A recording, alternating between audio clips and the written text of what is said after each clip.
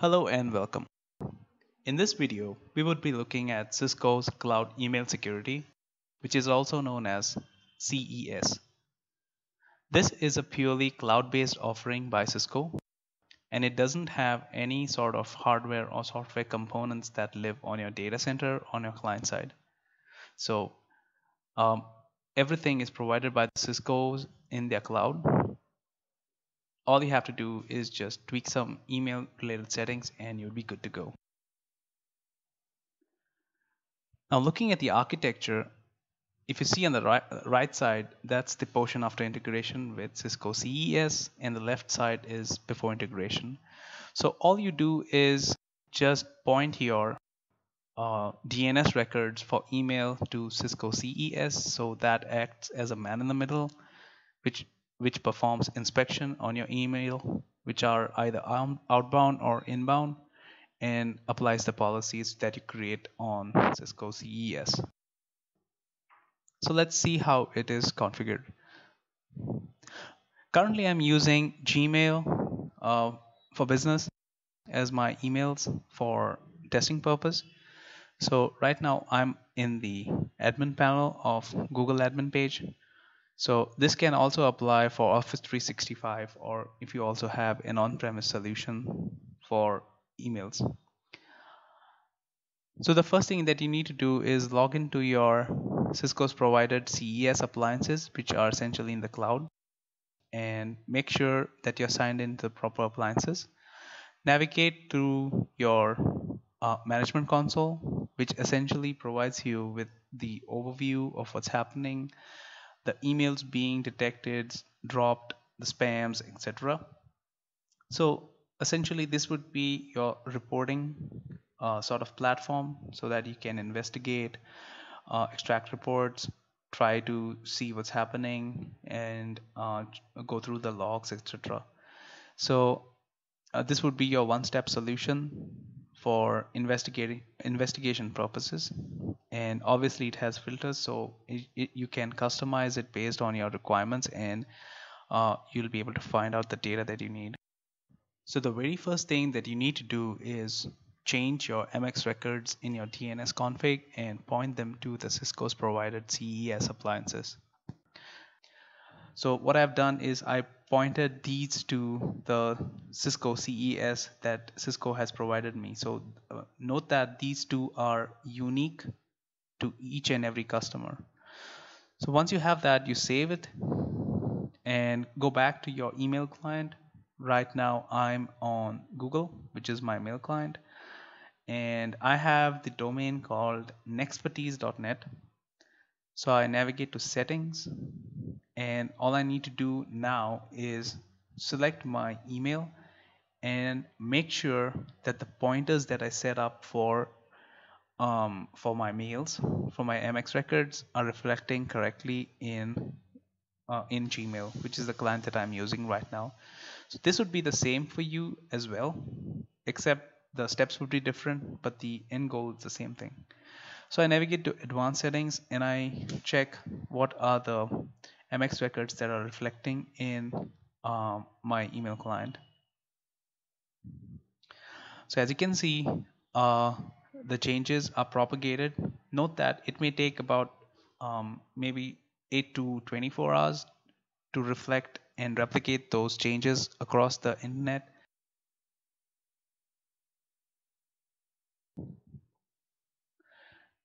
The next thing that you need to do is change your settings on CES side to make sure that the incoming emails are inspected by Cisco CES and then rerouted back to Gmail or your email provider.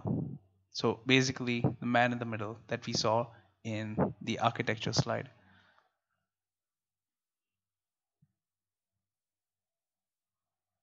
So the first step that you need to do on Cisco CES is access the recipient access table and make sure that you have your domain set up here for inbound incoming emails, right? So you need to set it up in accept mode for action to allow those incoming emails. Otherwise, If this is not set up correctly, they would either be dropped or somebody else may use your CES for their own inspection purposes. So once you have confirmed that you have set up your domain correctly to accept inbound emails, uh, go to network and set up SMTP rules to reroute the inbound um, emails that are received by CES to your destination domain. So you create the domain, and under the destinations you put the mail server host names. So in my case, since it is Gmail, I put the Google mail servers out here based on the priority order. So if it is Office 365, you would obtain this list from Microsoft. Or if you are using any on-premise solution, this would be the host names for your on-premise email servers, which are publicly accessible over port 25. So make sure that you set up the priorities correct, you set up the ports correctly and host names correctly, and hit submit to save those changes. And once you do that, commit all your changes by clicking the commit button to make sure that the changes are saved. And let's head on to testing it out, and let's see uh, if I receive those. So right now I'm using an external client to send an email to an email recipient that's on expertise.net, which is my test domain, which is set up to inspect emails via Cisco CES. So let's send this email.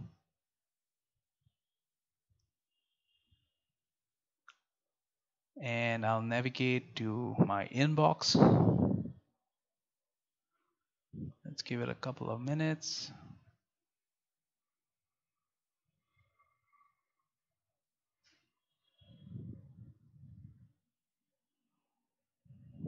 And here it is. So I have received this email. I can verify that's the same one that I sent.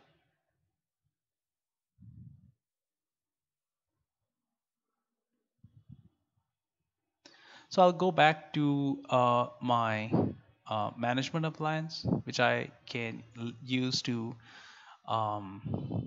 check the reports and the logs. So right now I'm interested in message tracking.